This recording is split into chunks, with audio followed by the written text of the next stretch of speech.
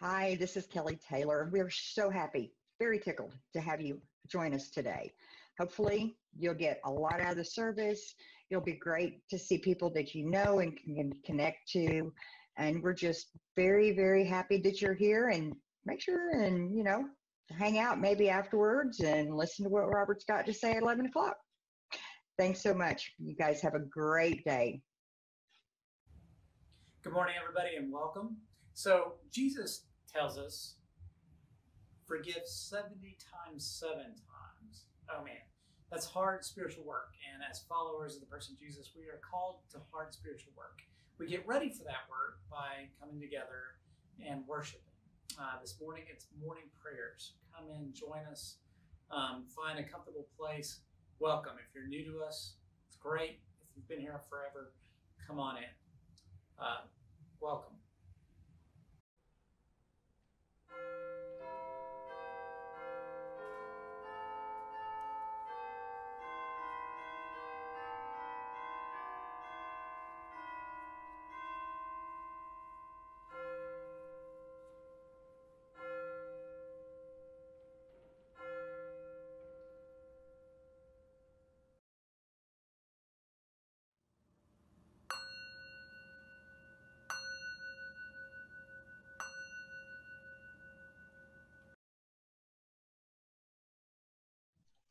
Oh, give thanks to the Lord and call upon his name.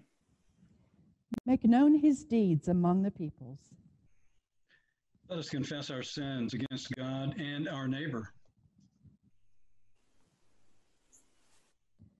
Most merciful God, we sinned against you in thought, word, and deed, by what we have done and by what we have left undone. We have not loved you with our whole heart. We have not loved our neighbors as ourselves. We are truly sorry, and we humbly repent. For the sake of your Son, Jesus Christ, have mercy on us and forgive us, that we may delight in your will and walk in your ways, to the glory of your name. Amen. Almighty God, have mercy upon us. Forgive us all our sins through the Lord Jesus Christ. Strengthen us in all goodness. And by the power of the Holy Spirit, keep us in eternal life. Amen. Let us pray. O God, because without you we are not able to please you, mercifully grant that your Holy Spirit may in all things direct and rule our hearts. Through Jesus Christ our Lord, who lives and reigns with you in the Holy Spirit, one God, now and forever. Amen. Open our lips, and our mouths shall proclaim your praise. Glory to the Father, and to the Son, and to the Holy Spirit, as it was in the beginning, is now, and will be forever. Amen. Alleluia. Worship the Lord in beauty of holiness. Come, let us adore him. Hallelujah. When Israel came out of Egypt, the house of Jacob from a people of strange speech, Judah became God's sanctuary, and Israel his dominion. the sea beheld it and fled. Jordan turned and went back. The mountains skipped like rams, and the little hills like young sheep. What ailed you, O sea, that you fled? O Jordan, that you turned back? You mountains that you skipped like rams, you little hills like young sheep. Tremble, O earth, at the presence of the Lord, at the presence of the God of Jacob, who turned the hard rock into a pool of water and flintstone into a flowing spring.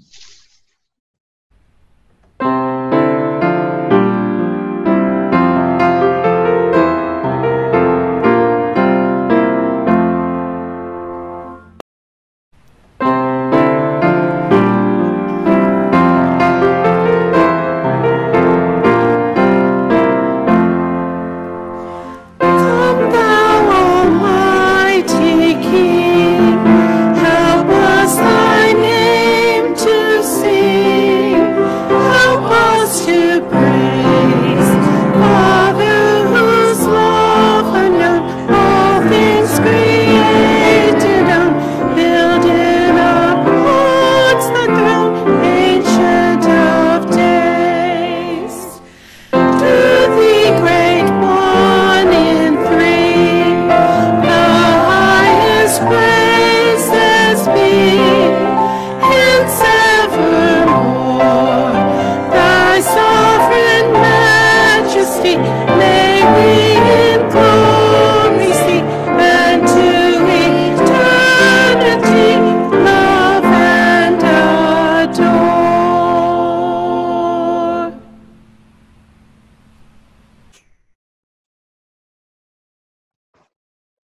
A reading from the book of Exodus.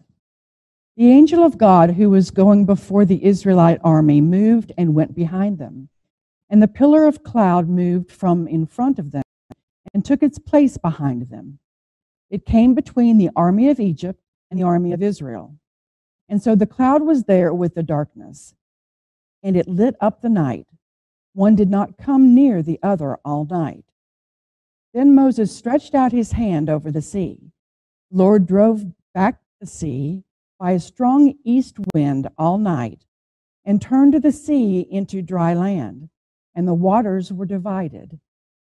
The Israelites went into the sea on dry ground, the waters forming a wall for them on their right and on their left. The Egyptians pursued and went into the sea after them, all of Pharaoh's horses, chariots, and chariot drivers. At the morning watch, the Lord in the pillar of fire cloud looked down upon the Egyptian army and threw the Egyptian army into panic. He clogged their chariot wheels so that they turned with difficulty. The Egyptians said, "Let us flee from the Israelites, for the Lord is fighting for them against Egypt." Then the Lord said to Moses, "Stretch out your hand over the sea, so that the water may come back upon the Egyptians, upon their chariots and chariot drivers." So Moses stretched out his hand over the sea, and at dawn the sea returned to its normal depth. As the Egyptians fled before it, the Lord tossed the Egyptians into the sea. The waters returned and covered the chariots and the chariot drivers, the entire army of Pharaoh that had followed them into the sea. Not one of them remained. But the Israelites walked on dry ground through the sea. The waters formed a wall for them on their right and on their left.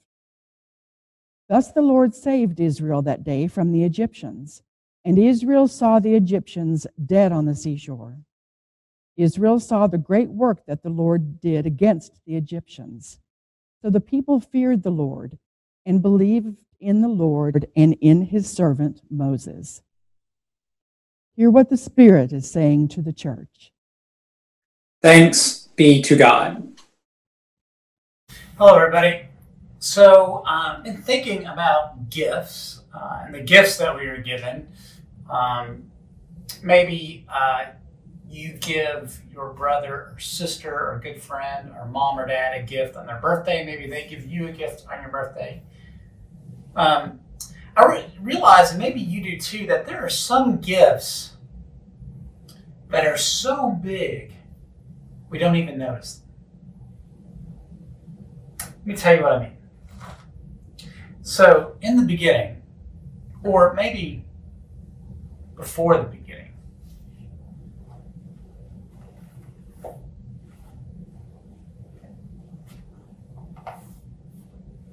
there wasn't much. Except, in fact, there wasn't anything at all. Except maybe a big smile. But there wasn't anybody there to see it.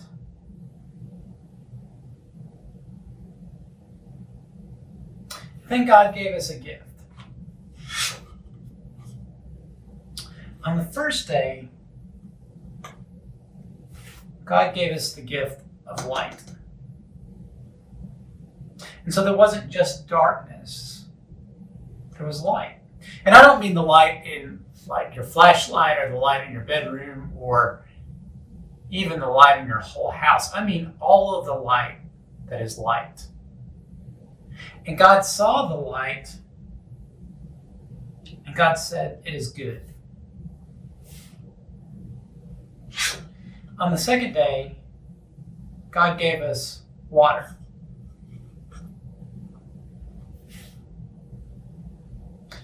And I don't mean like the water in a hose or the water in a squirt gun or in your faucet. I mean all of the water that is water. This is the firmament. It separates the waters that are below from the waters that are above. God saw the water and said, It is good. On the third day, God gave us the gift of dry land. God separated the waters and the dry land and all the green things that grow on the land.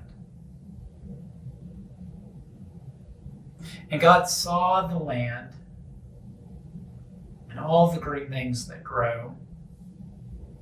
And God said, "It is good." On the fourth day, God gave us a way to keep time. God separated the day and the night. Here is the light that rules the day. It is the sun. And here are the lights of the night, the moon and the stars. And God saw that we could keep time. And God said, "It is good." On the fifth day, God gave us all the creatures that fly in the air. Not just the birds, but all the creatures that fly in the air. And God gave us all the creatures that swim in the sea. God saw the creatures in the air, and God saw the creatures that swim in the sea. And God said, "It is good." On the sixth day, God gave us all the creatures that walk on the dry land, the creatures that walk with 4 legs, and the creatures that walk with 2. And God saw all these creatures that walk on the land, and God saw all of the things that God had given us. And God said, "It is very good." On the seventh day, God gave us the gift of rest.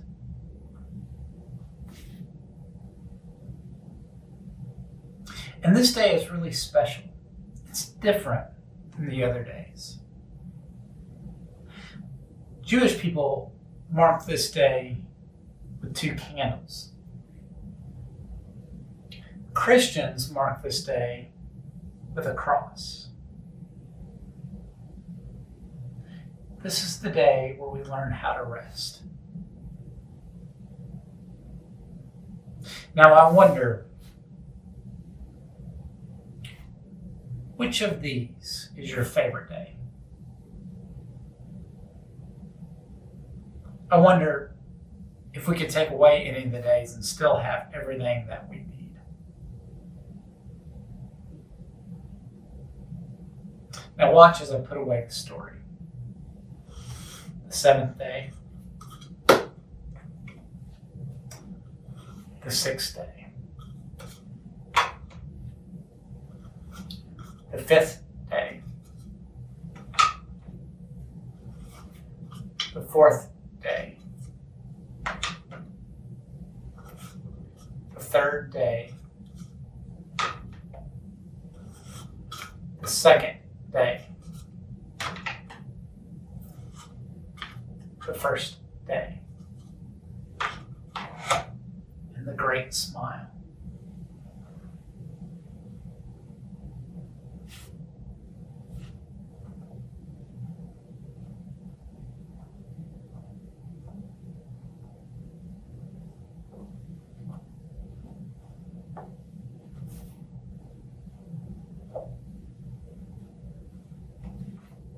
Thanks, everybody. See you next time.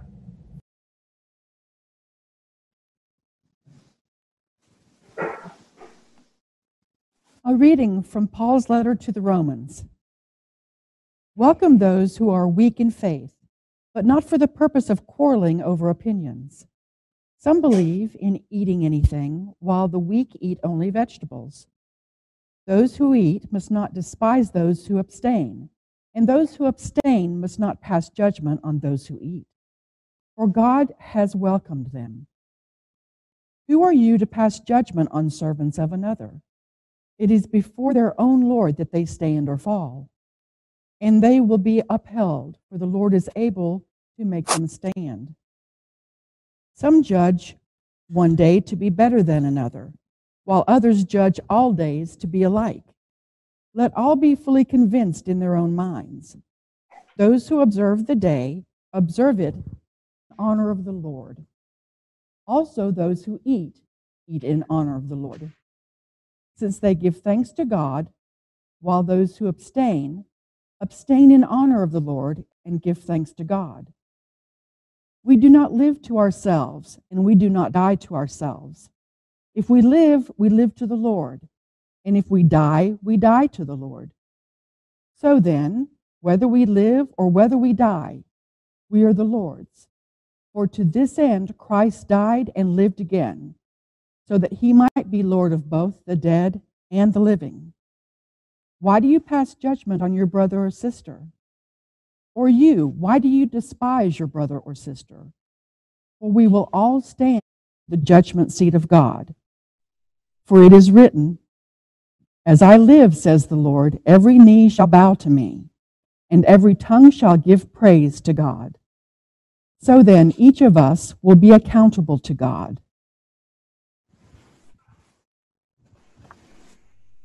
Hear what the Spirit is saying to the church. Thanks be to God. I will sing to the Lord, for he is lofty and uplifted. The horse and its rider has he hurled into the sea. The Lord is my strength and my refuge. The Lord has become my Savior. This is my God, and I will praise him, God of my people, and I will exalt him. The Lord is a mighty warrior. Yahweh is his name. The chariots of Pharaoh and his army has he hurled into the sea. The finest of those who bear armor have been drowned in the Red Sea.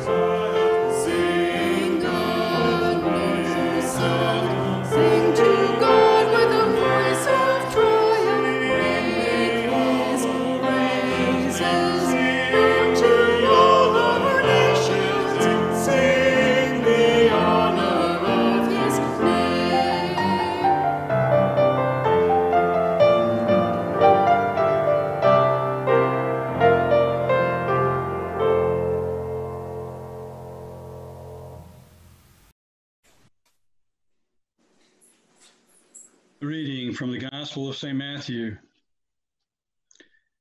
Peter came and said to Jesus, "Lord, if another member of the church sins against me, how often should I forgive? As many as 7 times?"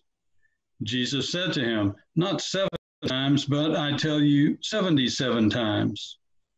For this reason, the kingdom of heaven may be compared to a king who wished to settle accounts with his slaves. When he began the reckoning, one who owed 1,000 talents was brought to him, and as he could not pay, his Lord ordered him to be sold, together with his wife and children and all his possessions, and payment to be made. So the slave fell on his knees before him, saying, "Have patience with me, and I will pay you everything." And out of pity for him, the Lord of that slave released him and forgave him the debt.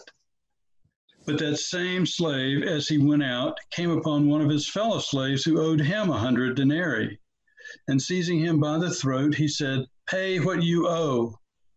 Then his fellow slave fell down and pleaded with him, "Have patience with me, and I will pay you." But he refused. Then he went and threw him into prison until he would pay the debt. When his fellow slaves saw what had happened, they were greatly distressed, and they went and reported to the Lord all that had taken place. Then his Lord summoned him and said to him, "You wicked slave, I forgave you all that debt because you pleaded with me. Should you not have had mercy on your fellow slave as I had mercy on you?" And in anger, his Lord handed him over to be tortured until he would pay his entire debt. So my heavenly Father will also do to every one of you if you forgive your brother or sister from your heart. From your heart. Hear what the Spirit is saying to the church. Thanks be to God.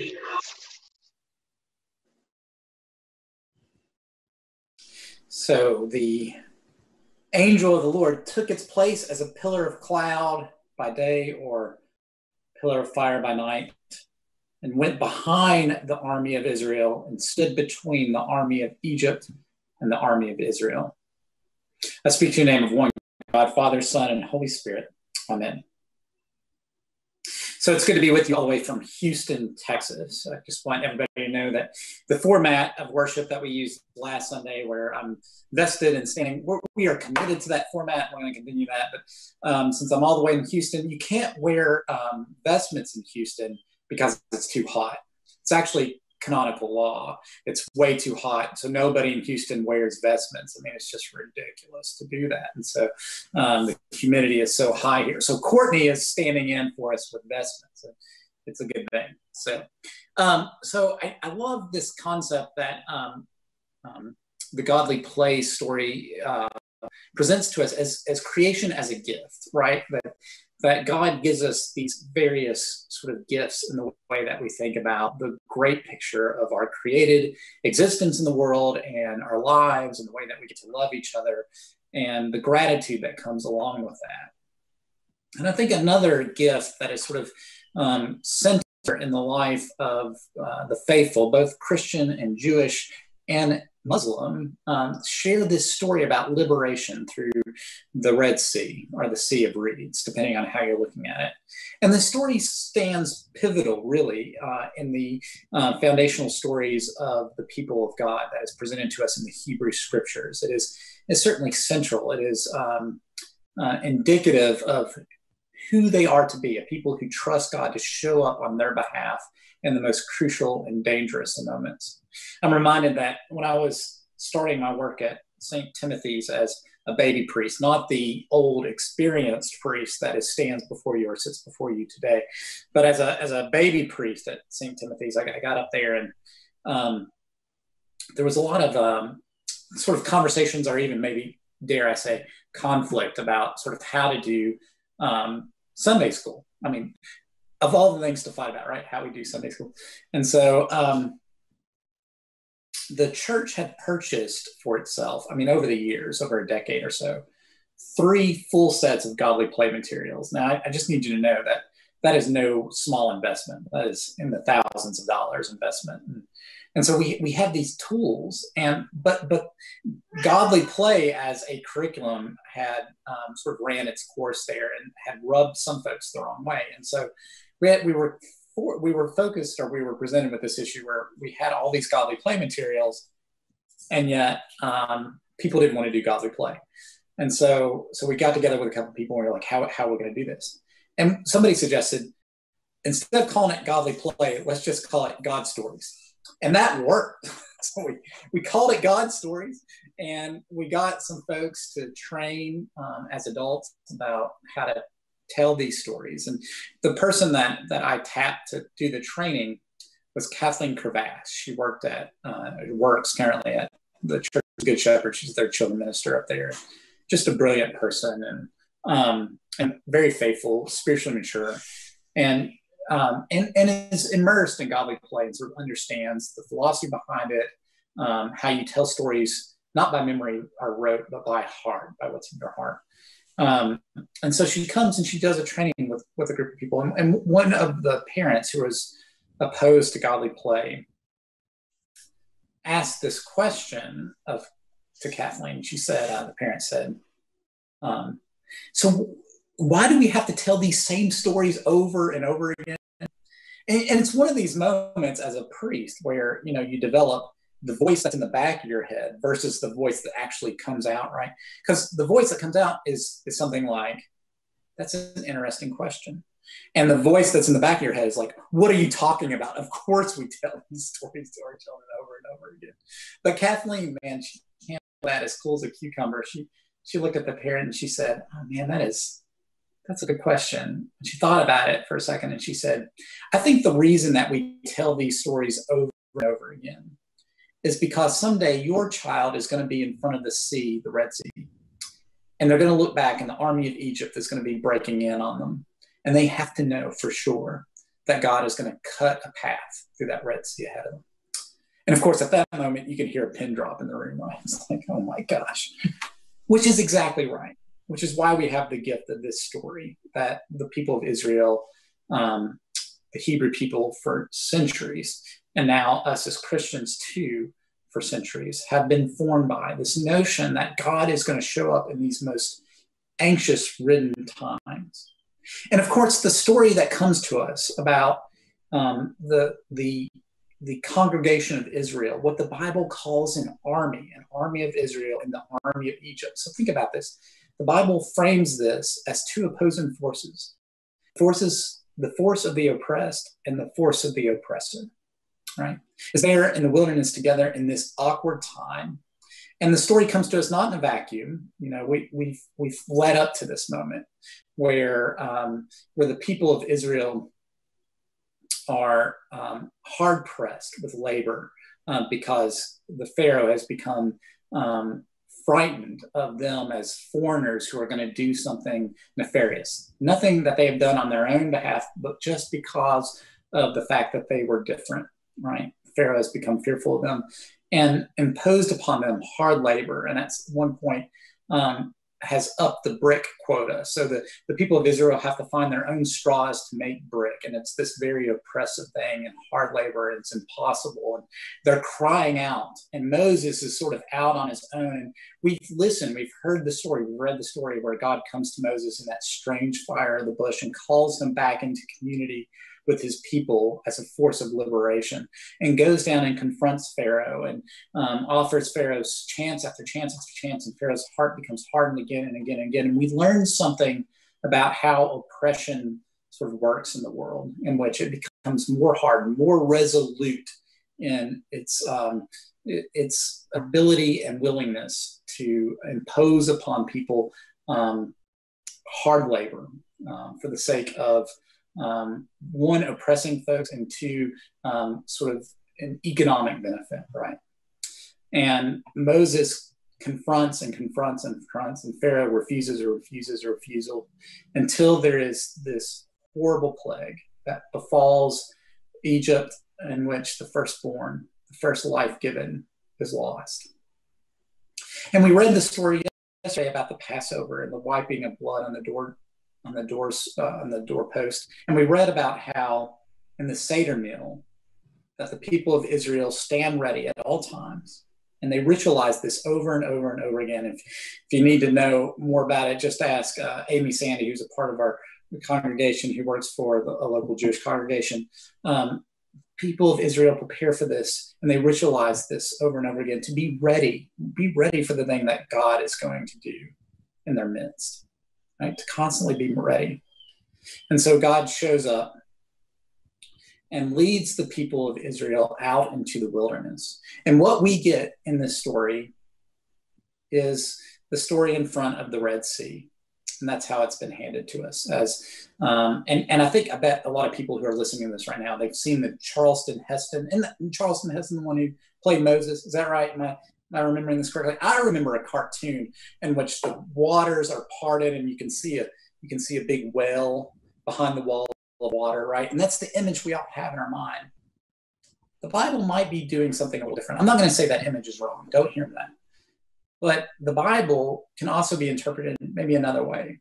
So there's this sort of language thing that I'm not going to go into where the Sea of Reeds and the Red Sea, it's the same in Hebrew. And so we wonder as translators, how do you do this? How do you do this? But if we read it as the Sea of Reeds, then instead of this sort of dry place where they come to a big, gigantic body of water, instead they find themselves in a marshland with mucky, terrible ground to try to trudge through, and reeds popping up all around them. And at any moment, flooding can happen. And I think it's this setting that is more appropriate to our position now in the midst of a pandemic and an election that is ripping us apart, and the anxieties that come along that, and the racial strife that is presenting itself in our country right now. As this marshy, difficult to navigate place. And what I love about the story that we did not get today is that the Israelites have this line, and I think it's one of my favorite lines from all the Old Testament. It's one of these things where you can just hear people saying it. The Israelites are there in this marshy, terrible place, right? And they see that Egypt has changed. Pharaoh's changed his mind, and the army of Egypt is pursuing them into the wilderness. And they're looking at this army, and they turn around to Moses, and they say to Moses, this is the line, they say, were there not enough graves in Egypt that you had to bring us out here to die? Were there not enough graves in Egypt that you had to pull us out here to die? You can just hear them saying that. Maybe we are saying something like that now, right? Were there not enough graves in our own anxiety-ridden lives that we've been pulled into this place of pandemic and racial strife and election strife and political strife to die, right? Were there not enough graves? I think about places like this where we are taken from one reality and pushed right into a stark, different reality. One of those for me was when I first started as a college minister with Project Canterbury, which is the college ministry for UTC. Man, I had no idea what I was doing.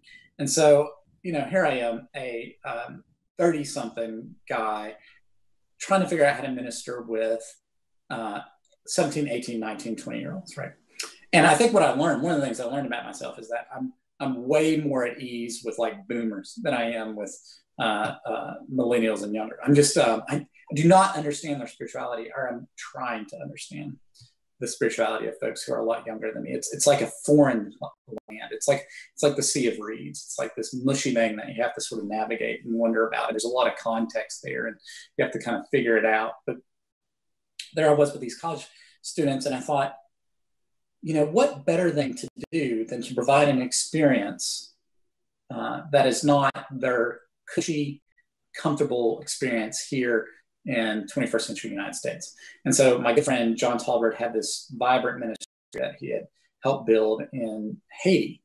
And so I worked with several churches in the diocese, and we raised enough money to take 5 students, little cost to themselves, to Haiti. And we did this, and we get there, and we're in this place that is totally different. And immediately it becomes clear to me that I have no idea what I'm doing. Because instead of these students sort of moving into this posture of humility and thinking, oh, well, I've got it so good. Instead, they're asking all these weird questions about the place. And I remember one of the fights or arguments that we got into between sort of me and John and this group of students. The students were all scandalized by how dirty Haiti was. They were like, why is there trash everywhere? Do these people just, maybe we should try to help them organize into groups to pick up the trash. And so, you begin to explain about, like, you see in the United States, taxes go towards trash services that, there's this whole underpinning of society that allows us to enjoy these kind of, like, this is the whole point, that we enjoy these privileges and benefits that Haitians do not get to enjoy. And they seem to be missing the point. But the person really missing the point was me. I was the one missing the point, which was this group of students were coming into this experience brand new to it. I had spent 7 months in Peru. I'd lived 15, 20 years, 10 years more in some cases. And so I brought my own sort of experiences to the table. And what I was unable to do in that moment was to be present with them where they were and asking these tough questions. Moses and Miriam, who bring the people into the wilderness, become present with those people. The people ask Moses, were there not enough graves in Egypt that you had to drag us out here into the wilderness? And so the pillar of cloud and the pillar of fire, that is the presence of God, is actualized through the ministry of the person Moses and Miriam and Aaron. These people who are willing to sacrifice themselves to be present with the people as they are, not with the people who Moses hoped that they would be, not with the people who Moses knew that they could be, but with who they were. And that's how Moses met those folks. And that's how Moses brought the presence of the Almighty God into the wilderness with those folks. That presence of God who puts God's self in between the army of the oppressor and the army of the oppressed. And so we find ourselves in this place, right? This in-between place. I remember in Haiti, this moment came up that was really crucial, in which here we were at this cathedral, and John Talbert, the priest, had been in Haiti in 2010 when the earthquake hit. He was there and was able to get home on a army cargo ship through the embassy. But so John had been through it with people. I'd literally been through it with the people of Haiti. And so we walk over to the cathedral. The cathedral is collapsed from the earthquake. This is almost 10 years later. The earthquake had collapsed the cathedral in Port-au-Prince, and we're standing in the ruin of this cathedral looking at it. And people had drug the materials that had fallen from the cathedral and built shanty homes at the edge of the cathedral, and people were living in these concrete impromptu structures that they had set up there. And so we're walking through and we're noticing all this, and I'm looking over at two of my students that are coming with us in the trip, and tears are welling in their eyes. And this woman comes to us, and she's speaking Creole in a exaggerated tone of anguish, begging, just begging. She has 2 children at her feet and a baby in her arms. And we are able to do nothing for this woman, nothing. And that was a breaking point for those students. It was a breaking point. And when we came together that night to talk about it, the students were between right out despair and right out anger about being present, but not being able to do anything, right? And we talked about the power of presence, of being there, of just being, to be witnesses to it, to seeing it, to putting ourselves in that place, right? This is what Moses does.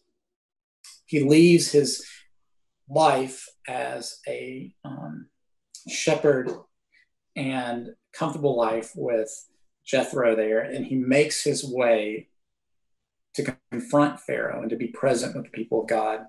And it is this presence, this being with, that allows the presence of the Almighty God to be in their midst and to cut open a path.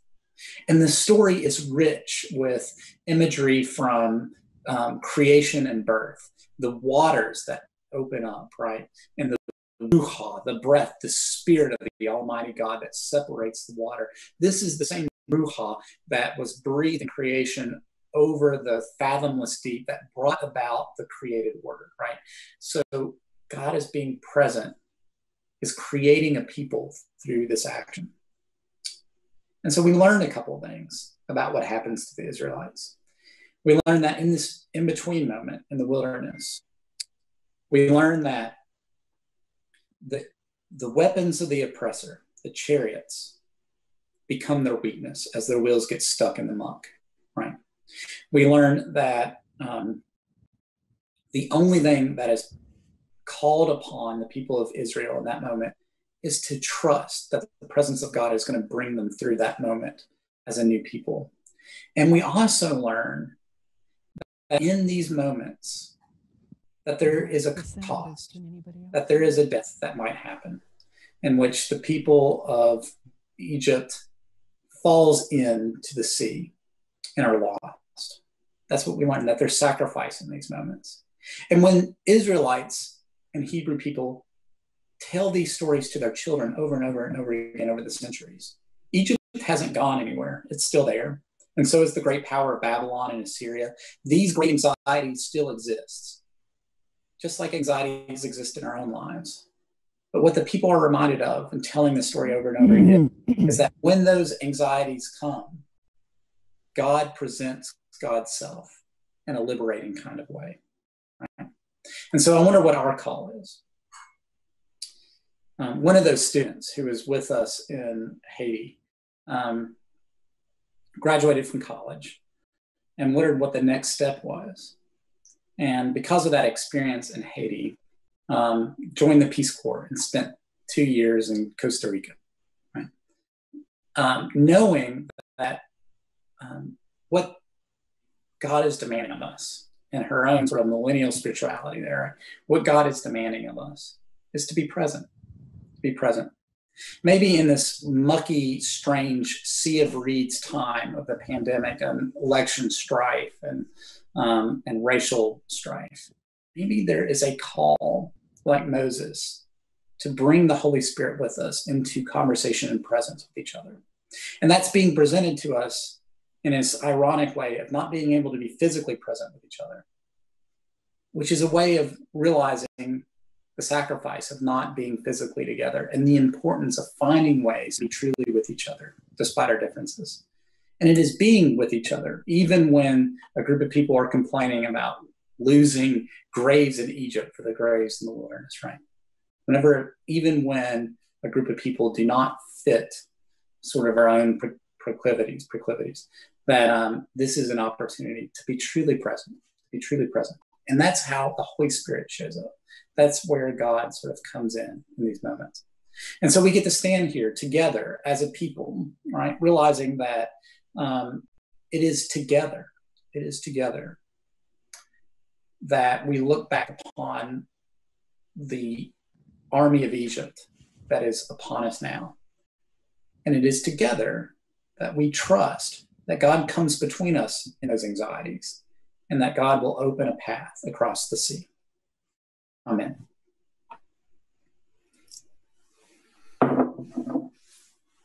Okay, so I've got some announcements that I need to share with you. One is that right after this service, there is an adult forum in which we are talking about Eucharist and the real presence of God in the Eucharist. And we get an opportunity to have a conversation about that in terms of our own experiences of communion and Eucharist, but also sort of what it looks like in terms of the church and the history of the church and theology and those sorts of things. So come join us right after this service for that conversation. The link to that can be found in the email that comes out from the church, either St. Thaddaeus or St. Albans. We were going to try to do a passing of the peace over Zoom today, and because of some technical difficulties, we're unable to do that. What I want you to know is that we are committed to providing the kind of liturgical format that we did sort of last Sunday, where we have the Eucharist and I'm vested and we're together, and we're going to add the peace to that. So because of sort of what's going on in the world, we're not going to be able to do that until October the 4th. Next Sunday, I will be driving home from Texas. Gaines and Bill will lead the service next Sunday. The Sunday after that is the 27th is an important day. It's an agape meal gathering, a parish forum. And so we will have both the Thaddaeus and the St. Albans parish forum. And I invite you to come and be a part of that. And the way that looks is that get your brunch or your breakfast or your second breakfast or whatever you want to call it at 10 o'clock. Come around a table and join. There will be a webinar that comes out, a Zoom webinar that you'll see. And we're gonna do some prayers and read some scripture, but we're also going to talk about the state of our parish, and it's going to be an interactive conversation. So that's on September the 27th. So on October 4th, we will do the passing of the peace, and what it will look like is you will come and you'll be, if you're a part of the Zoom webinar, then your little square video will be posted live, and you'll get to interact with everybody else on the Zoom webinar. So we welcome you to come and join that. So what you need to know about that is when we get to that point and we do that, whatever is on your video will be out there for folks to see. So you just need to be aware that that's going to happen. So I'm sorry we were unable to sort of bring that to bear today, but there's some major technical things that are going on behind the scenes today that didn't allow us to do that. But I say to you, the peace of the Lord be always with you.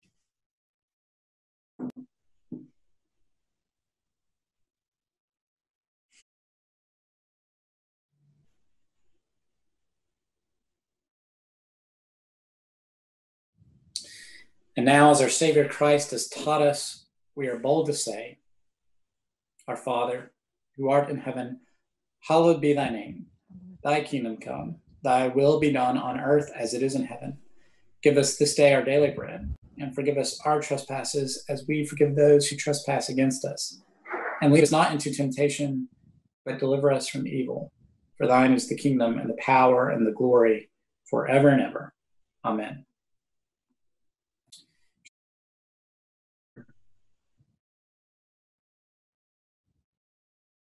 And grant us your salvation. Clothe your ministers with righteousness. Let your people sing with joy. Give peace, O Lord, in all the world. For only in you can we live in safety.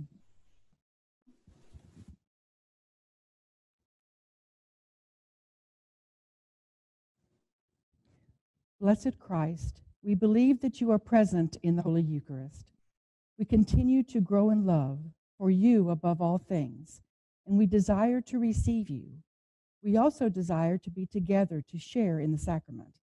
As we cannot now receive you in Holy Eucharist, we know that you come spiritually into our hearts. We embrace you as if you were already there, and unite ourselves to you until we can gather again. Amen. Almighty God, Father of all mercies, we, your unworthy servants, give you humble thanks for all your goodness and loving kindness to us and to all whom you have made. We bless you for our creation, preservation, and all the blessings of this life, but above all, for your immeasurable love and the redemption of the world by our Lord Jesus Christ, for the means of grace and for the hope of glory.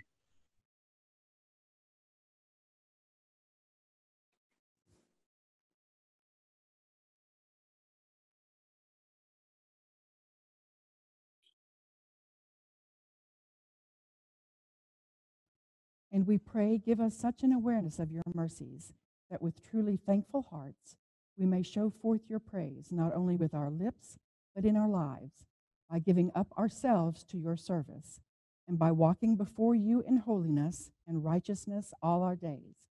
Through Jesus Christ our Lord, to whom with thee and the Holy Spirit be honor and glory throughout all ages. Amen. Today we especially remember all the folks who are on our prayer lists. We pray with special intention for Victoria. We also pray, remembering this week, the victims of the 9/11 terrorist attack. And we pray for all people around the world who fall victim to religious and political violence. And we also pray with great thanksgiving for the people who rushed in to be first responders and rescuers, to risk their own lives. And we pray for those people who continue to do that work. I'm sure that neither death, nor life, nor angels, nor rulers, nor things present, nor things to come, nor power, nor height, nor depth, nor anything else in all creation will be able to separate us from the love of God in Jesus Christ our Lord. And so the blessing of Almighty God, Father, Son, and Holy Spirit be upon you now and remain with you always. Amen. Hallelujah. Go forth into the world to love and serve the Lord.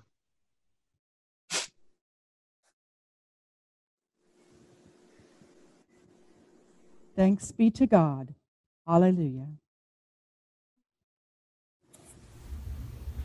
Thank you, everyone, for joining us for worship this morning. If you noticed, this morning we passed the peace in a way we haven't in a long time and filled our hearts with joy. We also made the general Thanksgiving, in which we remember the many things that God does in our own lives and the many ways that God shows up. Tomorrow is the Feast of the Holy Cross, in which we move from this experience into the part of our Christianity in which we are called to remember the many ways in which we are asked to take on small sacrifices so that our baptismal covenants can be realized in the world, so that we can honor the dignity of every human being. I ask that you remember that as you head into this feast day. Maybe go on to lectionary.com and just check out the readings for that. Thanks, everyone. We'll see you in a week.